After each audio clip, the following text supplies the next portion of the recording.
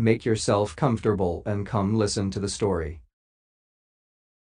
Coatlicue was the earth goddess of Old Mexico. She had 400 sons, who were the stars in the southern sky, and she had one daughter, Coilxsauqui, the goddess of the night. One day, when Coatlicue was sweeping the floor, she found a ball of feathers. She picked it up and tucked it tidily into the waistband of her skirt of snakes. But Coatlicue didn't know that the ball of feathers held a powerful magic. It was not long before Coatlicue realized she was expecting another baby. She had no idea that it was because of the magic ball of feathers.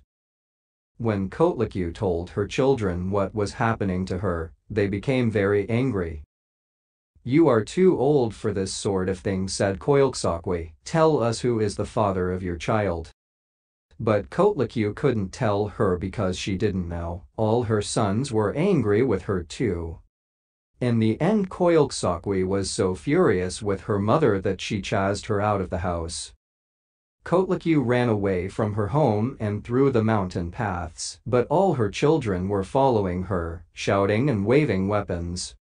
"What should I do?" moaned Coatlicue. Then things got worse, because as Coatlicue reached the top of Coatepec Mountain, she felt a bad pain. "The baby is coming," she cried.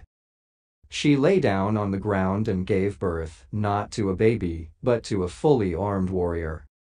His skin was blue and gold, and he carried a flaming sword.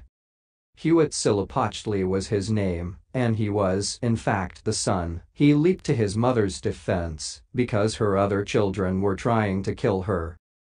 In spite of being just born, he killed his sister, the goddess of the night, and most of his star brothers. The other brothers ran away and hid in the south. And so it happens every morning that the sun puts the night and stars to flight. Thank you to listening to the story and see you soon.